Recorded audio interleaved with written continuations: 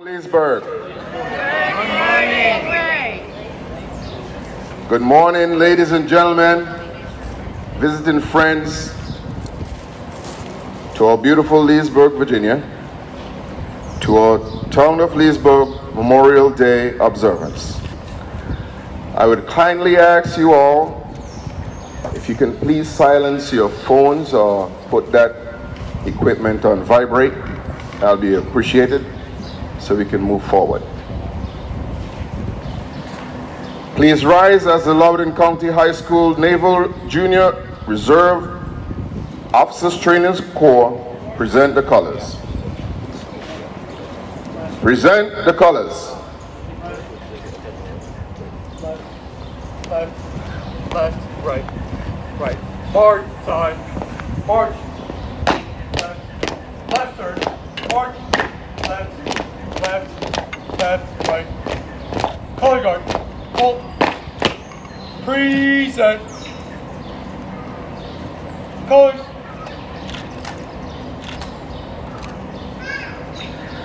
Members from Scout Troop 1159 will now lead us in the Pledge of Allegiance. I pledge allegiance to the flag of the United States of America, to the republic for which it stands, one nation, under God, indivisible, with liberty and justice for all. Please remain standing as Navy Holloway from the Catoctin School of Music sings our national anthem.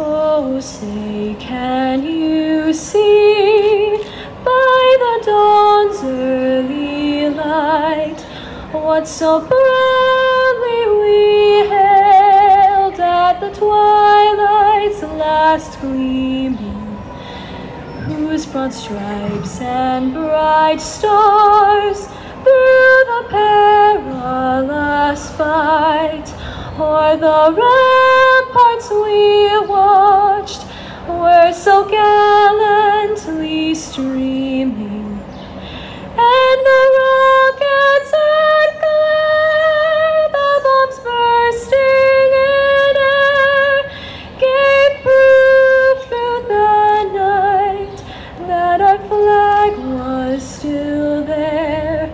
Oh, say, does that star-spangled banner yet wave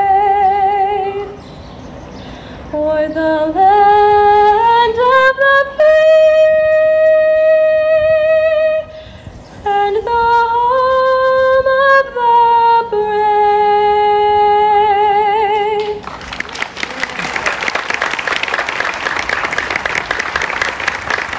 Retire the colors. Colors. Ready, cut. Right turn, march. Left, right. Forward, march. Left, right.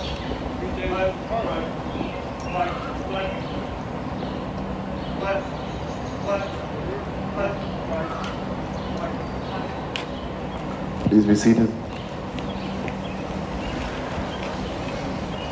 Reverend Roy Trummell of First Baptist Church Silicon will now lead us in the invocation. Reverend.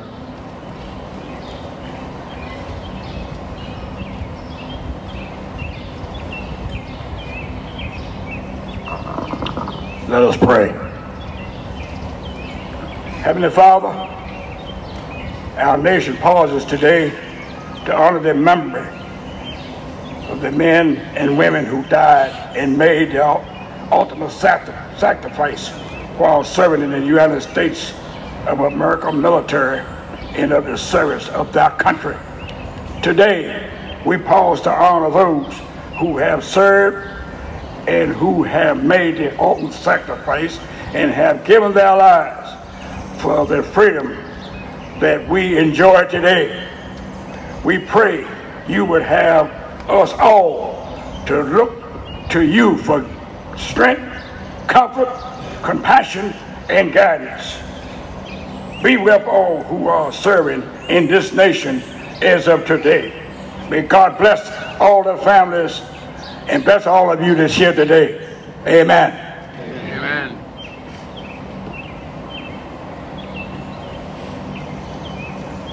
Thank you for your inspiring message. Ladies and gentlemen, it is a true pleasure to introduce the Mayor of Leesburg. Please welcome the Honorable Kelly Bird.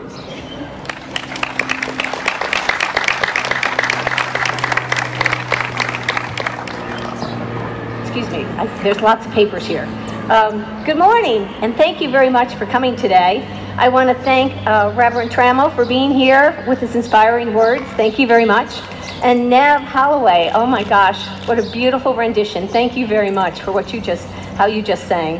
And I want to recognize Loudoun County High School, School Navy ROTC, and the Boy Scout Troop of 1159. Thank you all for participating today.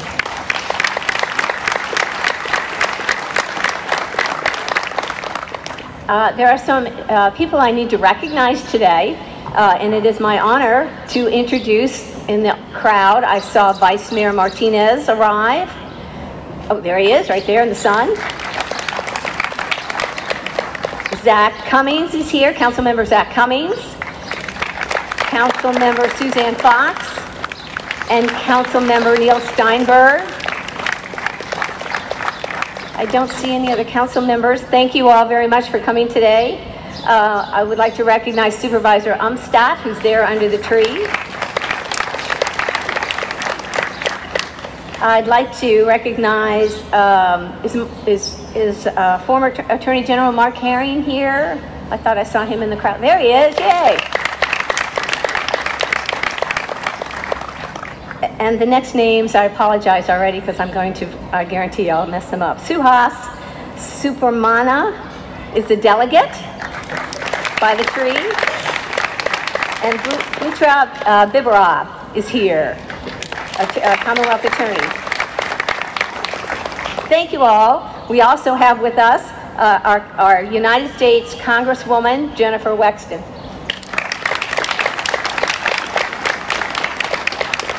And I see right in the front row the famous, well-known, highly regarded Joe May.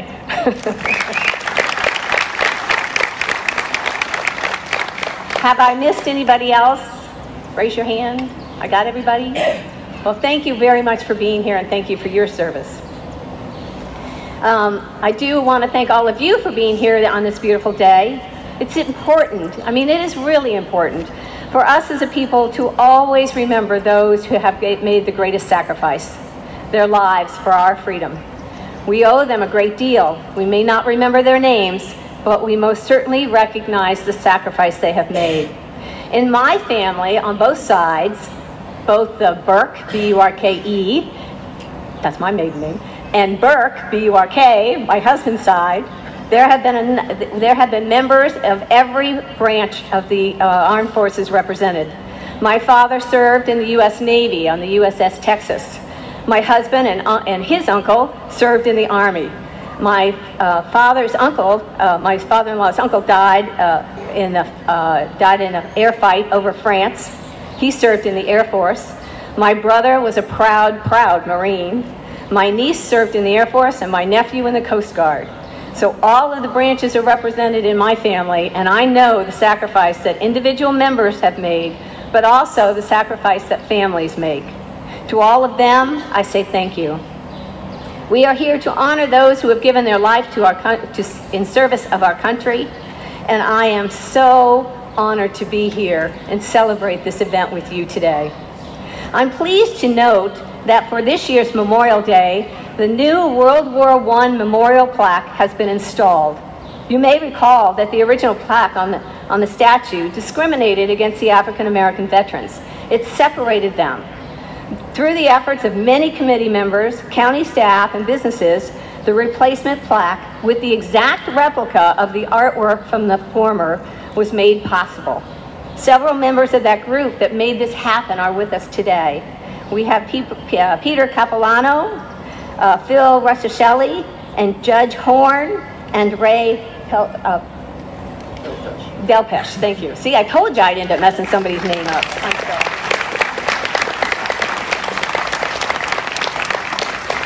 So I want to thank them for correcting an error that was done a long time ago, and we proudly have it on display, so I hope you'll take the time to go see it.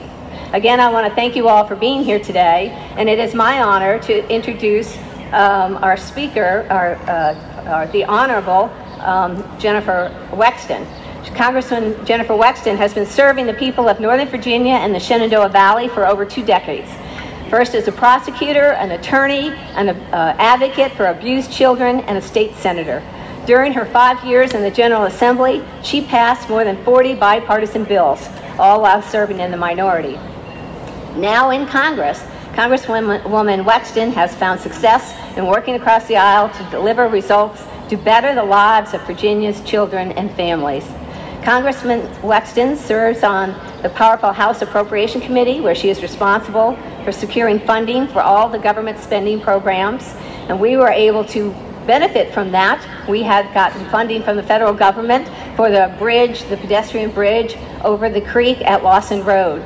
It's a very dangerous crossing, and to have the opportunity to create this bridge so people can safely cross and go to the W&OD trail is not a small event, and we appreciate the support of the Congresswoman. Specifically, her subcommittee, yes, give her applause for that. Specifically, her subcommittee assignments focus on funding for transportation and housing, foreign operations, and the legislative branch. Wexton is also a member of the House Budget Committee, which provides oversight for the legislative process.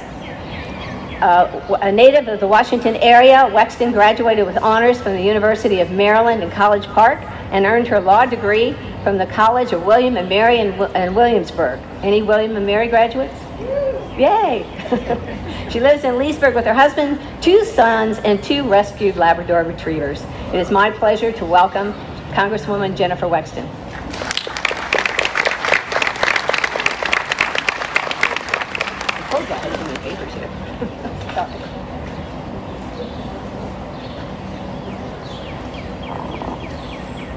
Thank you so much, Mayor Burke. Most people like me a lot more when they hear about the rescued labs. Thank you. It's an honor to be with you this Memorial Day. As President Franklin Delano Roosevelt said, those who enjoy such privileges as we enjoy forget in time that men have died to win them. Memorial Day is not about barbecues or pool openings or big sales at the mall. It's a time we take each year to honor the more than 1 million heroes who lost their lives in service to our nation since its birth. Those we remember and honor today were patriots who were fathers, mothers, brothers, sisters, neighbors, and friends. They were extraordinary, ordinary people who put our country first. I especially want to recognize our Gold Star families. Our nation owes these families our eternal gratitude. As these families carry the loss of their loved ones every day, we're here today to be with them as neighbors and friends and join them in remembrance. On Memorial Day, we reflect on the generations of Americans who laid down their lives for the preservation of our democratic ideals and values. It is our responsibility to honor their sacrifice by ensuring we do all we can to preserve the freedoms they died protecting, both here and across the globe. This Memorial Day is a powerful reminder for all of us that our current fight to uphold our democracy is not a unique one. Those who have died for our freedom died for democracy and the right of self-determination. It's a fight that we're seeing right now in Europe as the Ukrainian people defend their country and democracy from Putin's brutal war of aggression and oppression. It reminds us that as we are sitting here right now, in this moment, others are dying, fighting and dying to live in a country that has the rights we are blessed with to live with every day. We cannot and must not take these freedoms for granted.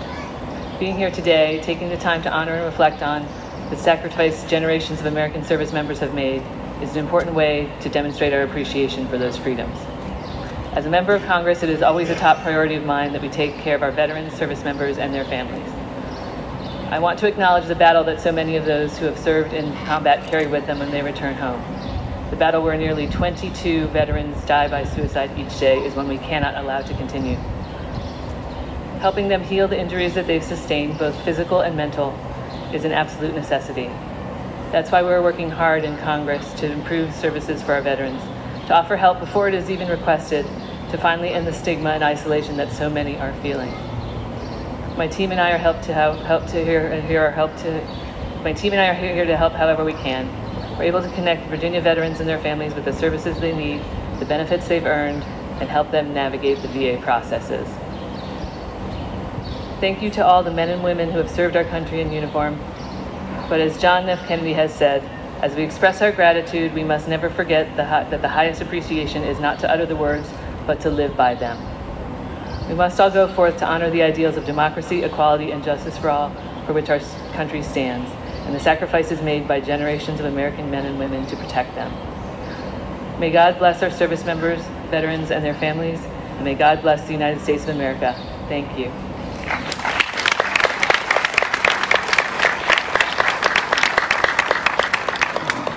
Thank you, Congressman Lexton. I have noticed that Michelle Thomas, the president of the NAACP, walked in. Is she in the crowd?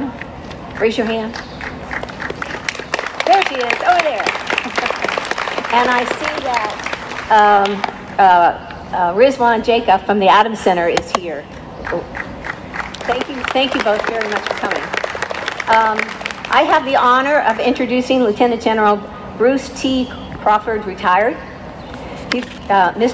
Lieutenant General Crawford lives in Beacon Hill, just west of Leesburg. We won't hold that against you, but think about moving, you know.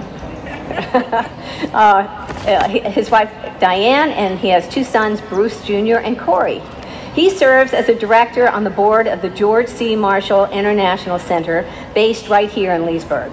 He's originally from Columbia, South Carolina. Was commissioned as an officer in the United States Army after graduating from South Carolina State University and taking part in their ROTC program. He holds a Bachelor of Science in Electrical Engineering, has a Master's of Science in Administration from Central Michigan University, and a Master's of Science of National Resource Strategy from the Industrial College of the Armed Forces. Do you need to get a couple more degrees? Wow, during the incredible, distinguished 35-year career with the U.S. Army, General Crawford has served all over the world and most served as the Army's Chief Information Officer. General Crawford is known for engaging those under his command and his selfless mentoring of many soldiers. The Black Engineers of the Year Association named General Crawford their 2020 Black Engineer of the Year. He has been awarded the Bronze Star and the Distinguished Service Medal, among other medals. He is retired from the U.S. Army in 2022 and currently serves as the Senior Vice President with Jacob Engineering. Would you please welcome Lieutenant General Bruce Crawford.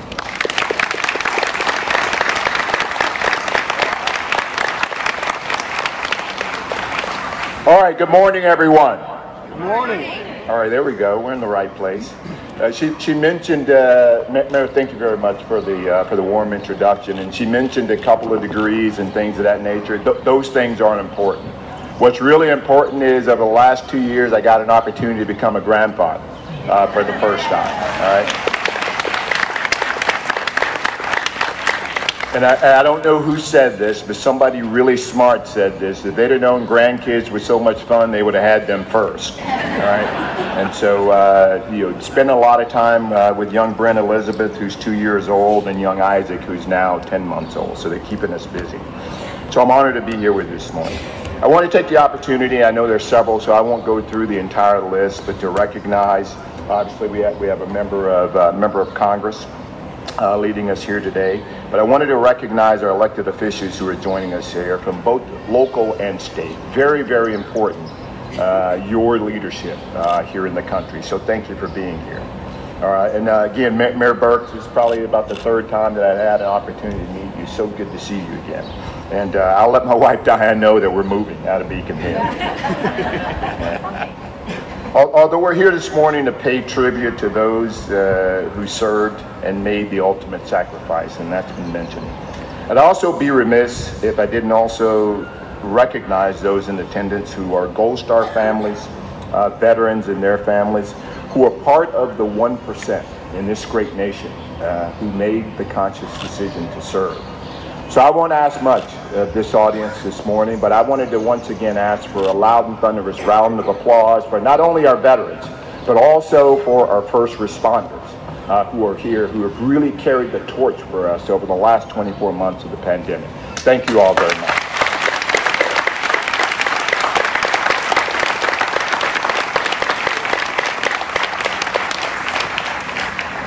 So Memorial Day has a special place in the heart of our country, partly because this day, like no other holiday, epitomizes who we are as a nation and what we stand for as Americans. Originally known as Decoration Day, it originated in the years following the Civil War and became an official federal holiday. I believe it was in 1971. And so President John F. Kennedy once said, and I quote and paraphrase for one reason, "A nation reveals itself not only by the men and women it produces, but also by the men and women it honors. The men and women it remembers," unquote. Today, we remember and honor the service members, those who wore the cloth of this great nation, the heroic men and women who died while in military service. It's fitting that our nation chooses the last Monday in May as Memorial Day, because this day marks the beginning of the summer season. And what could be more fitting, a more fitting tribute to the men and women who died in the service of their country than the day that gives birth to a season filled with hope, a season filled with optimism, and a season filled with the aspirations and dreams that no matter how difficult the circumstances, that tomorrow, ladies and gentlemen, will bring a brighter day.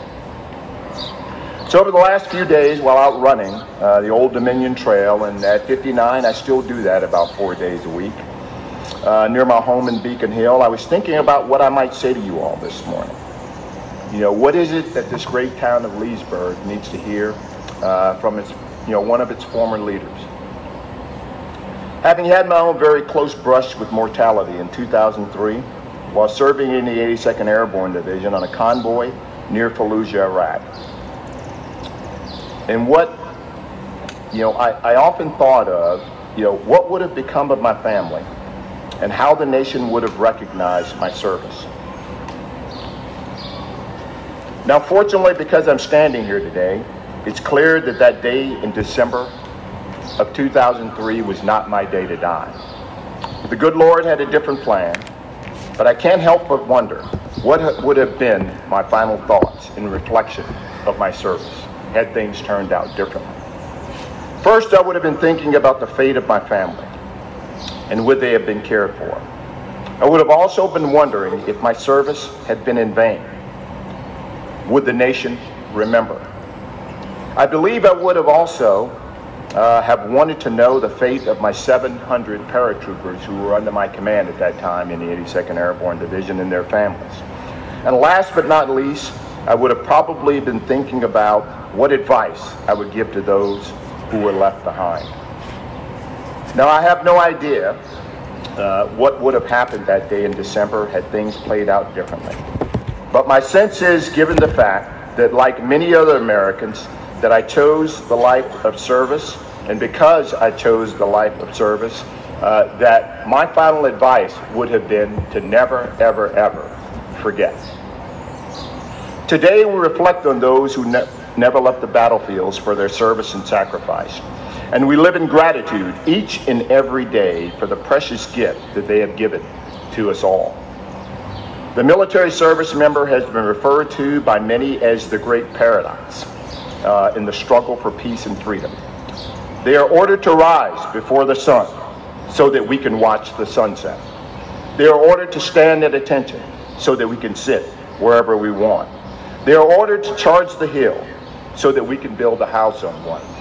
They are ordered to fight to uphold democracy around the world so that our sons and daughters can live freely anywhere in the world. As we gather this morning, our charge is to never forget those who paid the ultimate sacrifice. Not just because of what they did, not just because of who they were, but the reason we should never forget is simply because as a nation, ladies and gentlemen, this is who we are. So on Memorial Day, I'm always reminded of the fact that so few gave so much for so many. I believe it was author Elmer Davis who once said, "This nation will remain the land of the free only so long as it's the home of the brave." So in closing, it's my hope and my belief that the sacrifices of those who have died for our country will never, ever, ever be forgotten by our grateful nation. Because there is no greater honor than to give honor to those who are fallen. The patriots we memorialize here today gave their last full measure of devotion. Not so we might mourn them, though we do. Not so that our nation might honor their sacrifice, although it does. They gave their lives so that we might live ours. Everything that we hold precious in this country was made possible by Americans who gave their all. And because of them, our nation is stronger, safer, and will always remain a beacon of hope and a beacon of freedom around the world. So, ladies and gentlemen, I wanted to take the opportunity, and I promised that I would be brief here this morning, as we pay tribute to those who gave the ultimate sacrifice and their families. So I thank you all for being here today, because it could have been a lot of other places, but you made the conscious decision to be right here paying tribute to our service members and their families. So may God continue to bless the fallen and all those who serve. May God watch over their families in this community, and may God continue to bless the United States of America. Thank you.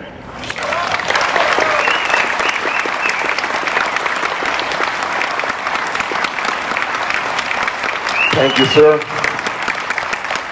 Don't go too far. I'm going to ask you to come back up to this podium along with Mayor Burke.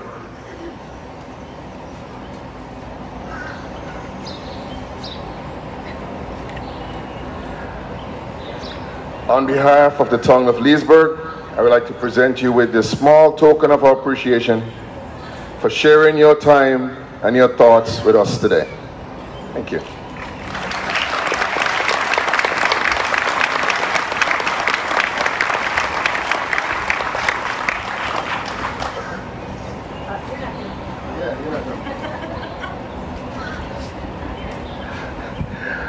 I know that the wife is not with you today, but we just want to give us a small token of our appreciation to her for keeping you on the good and narrow.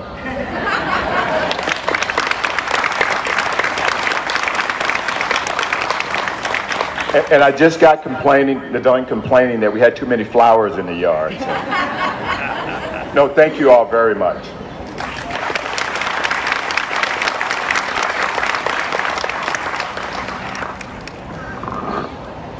All right.